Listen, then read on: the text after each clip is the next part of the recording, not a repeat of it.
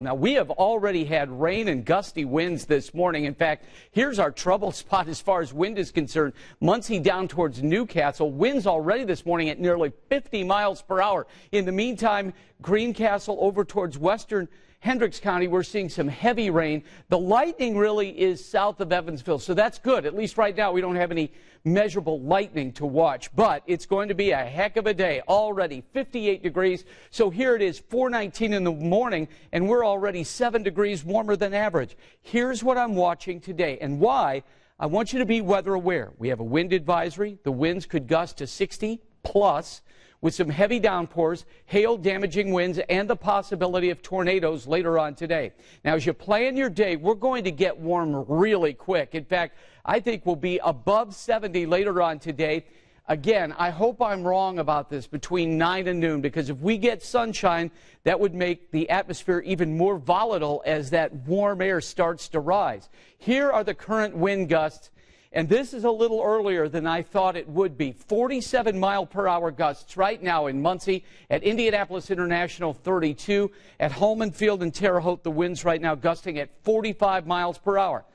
I wanted to show you this. This is how I put together my forecast. This is the enhanced risk for severe weather that we have. This is the large area that you see in red, where there's at least a 30% chance that we could see 60-mile-per-hour winds. That is a big area today. Also, we're looking at the possibility of 1-inch diameter hail. Now, that's a low percentage, 5%, but really that's kind of high. 5% is high for 1-inch diameter hail. That means that we could see hail perhaps smaller than that, but around in some of these thunderstorms. And this is what everybody wants to know, the tornado threat. This is a good possibility that at least the conditions are right for the forming of tornadoes later today, thus the enhanced risk.